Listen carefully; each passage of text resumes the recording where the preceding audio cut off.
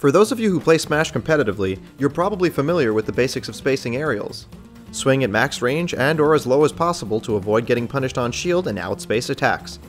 But top level Smash Bros requires a deeper level of spacing. I'm G5 Cosmos, and I'm going to teach you about what I'm calling ZeRo spacing. So as the name suggests, I first became aware of these spacing concepts by studying ZeRo's gameplay. In addition to being remarkable in every other aspect of the game, ZeRo has always been among, if not the best, when it comes to spacing, and this is heavily due to his mastery of two simple methods. First, for falling aerials, start your jump out of your opponent's range. In order to perform a falling aerial, you first need to go through 3 frames of jump squat and then the entire duration of your ascent until you reach the peak of your jump where you can input the aerial. This can be even longer from a full hop, and you are completely vulnerable during this time.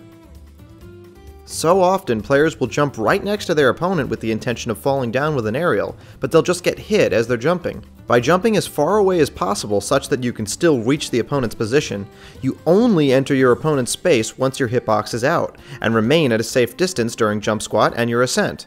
Doing this also gives you the option to react to your opponent during your ascent, as you'll be far enough away to prevent some unreactables. If you're very close to your opponent, consider retreating before you go for a falling aerial. You can also use this same concept in reverse, by doing a rising retreating aerial from near your opponent.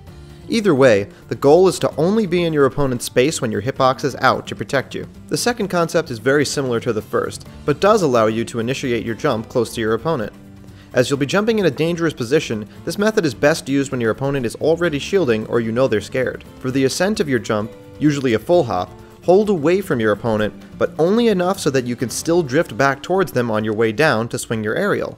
Like in the first concept, this retreating jump allows you to mitigate risk during your ascent, and gives you more time to react if your opponent does something. The idea behind both of these concepts is that jumping near your opponent without a hitbox active is dangerous, and this unsafe gameplay is practiced by tons of players, even at high level, and many fail to realize it. Implementing ZeRo spacing is sure to improve your game. Before we go, I have to give huge thanks to ZeRo himself for giving me permission to use his footage and name this video after him. If you're not already following ZeRo everywhere and watching his stream, you're missing out. Thanks for watching, and please subscribe to Game 5 Smash for more videos like this.